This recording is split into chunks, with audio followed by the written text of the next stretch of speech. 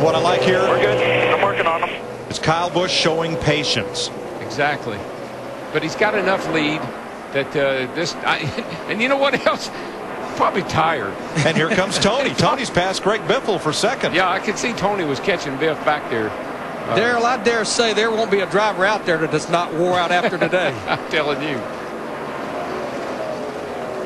Coming to the white flag. Got a good cushion. Kyle Busch has never had a top 10 finish at Atlanta. Boy, in Sprint Cup racing. Oh my gosh, get off the back of him, man. Come on, guy. I don't know exactly what was going on there, but patience heck. Well, coming to the checkers over here. That's a Toyota and a Toyota. I think I would have asked for a little help there if it had been me. That was Kyle Busch that said coming to the checkers over here.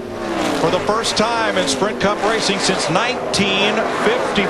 Come on, folks, kick my hand. Foreign nameplates going to victory lane. Wild Thing wins. Yes. Kyle Busch wins the Kobalt Tools 500. Good job, boy. And Tony Stewart, his teammate, they'll make it a 1-2 sweep. Dale Earnhardt Jr. third. Greg Biffle falls back to fourth, and Jeff Gordon comes home fifth. Congratulations, Addington, first one. Good job, buddy. Thanks, everybody. That is Steve Addington's first career Sprint Cup win as a crew chief. Great job. Look at that. Oh.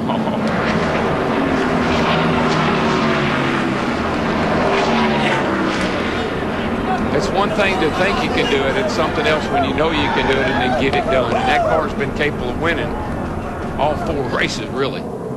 Kyle Busch got his first victory in his rookie season. It came at California. That was 2004. His most recent victory was at Bristol last March. Oh, look out here. Look out here. Where are you going? Anywhere he wants, Darrell. Those tires are too hard to spin out. Man, he was going fast. Kyle Busch burning down the house. He's the youngest ever Sprint Cup driver to win in Atlanta. What do you got?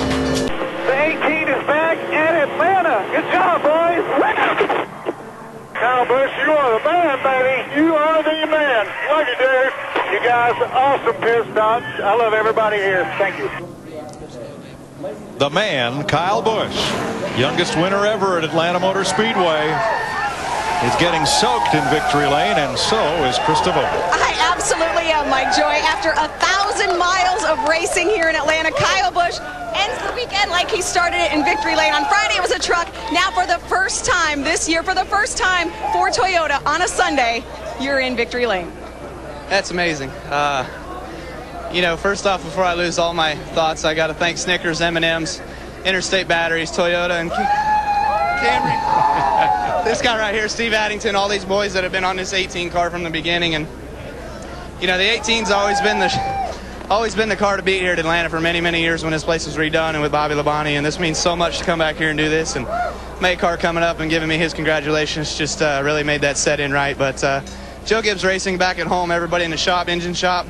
I went in and saw Mark this week because I wasn't too pleased with our motors here already. But I guess we didn't need it today. We need more of handling through the corners. But still, I'm not laying down on you yet, buddy. We've got to keep going. But overall, great day for Joe Gibbs Racing. He's talking about Mark Cronquist, their engine builder. It's time for Rowdy to get rowdy in victory lane. He wins 2 of the 3 races in Atlanta. Matt Yoakum. Oh,